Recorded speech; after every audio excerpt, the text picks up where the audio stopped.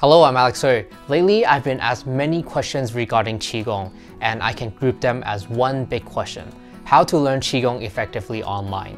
And that's a great question because I understand that learning Qi Gong or anything else, it is way easier if there's a teacher in person to teach you. And sometimes by just watching videos, it is very confusing. So today I'm going to give you some tips regarding learning Qi Gong online, and hopefully that can be helpful in your Qi Gong training. Tip number 1, be patient. I understand that by learning Qi Gong through videos, the instructor is saying a million things and we can't remember everything. But that is okay because videos we can watch as many times as we want. So there's no rush. We don't have to get everything in one go. So just don't be stressed and stay relaxed and learn the movements. Tip number 2, watch the movement before following. This is a great tip from one of my teachers. And if you have ever been to a Qi Gong or Tai Chi class, you can always see that when the teacher is demonstrating, there are always some students that are following right away.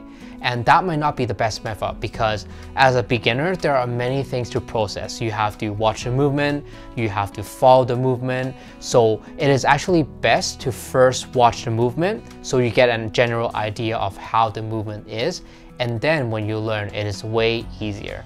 Tip number 3, order of learning. There are so many things in the video, so which one should we focus on first? So let me give you a basic framework on the order of learning Qi Gong. Number 1, remember the basic movements. And when I meant basic, it is really the basics, so don't worry about all the fine details. Approximation is fine at this stage. And for some movements are more complicated, it might take you watching more than over 10 times of the video, which is fine because we can watch as many times as we want.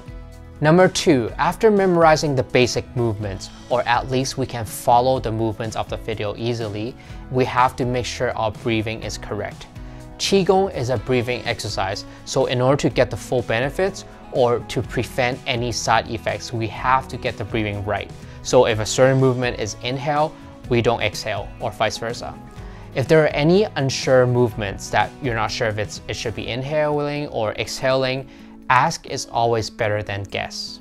After memorizing the basic movements and getting the breathing right, we can start to work on the details of the movements. And during this time, we can watch the video multiple times just to take a look at the instructor, analyze the finer details of the movements. For example, the arm movement, what is the angle like?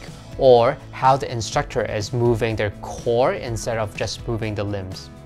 And lastly, visualization.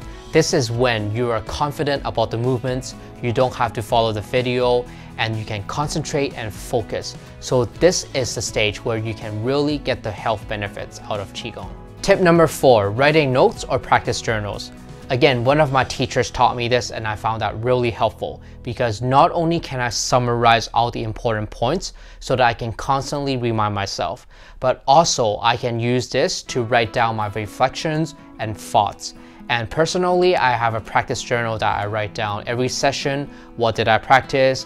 What do I think I can improve on? And all the thoughts about my training. So I think that is really important in terms of improving in your Qi Gong. Tip number 5, find a Qi Gong partner. I think this is very important because number 1, it is always way more fun to have someone do it with you and it keeps you motivated too. But also number 2, you and your partner can constantly review each other's movement and make sure the movements are correct. And of course, if you really couldn't find a partner, you can videotape yourself and look at your own movements. Tip number 6, adjust to your body. Everyone is different. Everyone has a different body type, different body condition, so you don't have to be exactly the same as the instructors in the video. So for example, someone breathes slower, someone breathes faster, so you don't have to do the same speed as which in the video. So the most important question is, when you're doing the movements, do you feel natural? And finally, tip number 7, enjoy the process. Qi Gong is an art that takes a lifetime to learn. Even for me, I've been doing it for a while. I still have a lot to learn. I still have a lot to improve on. So just be patient. And if you don't get it today, that's fine. You can practice tomorrow. If not, then we'll practice the day after. Eventually, you will get it. So just be patient and enjoy the Qi Gong learning process.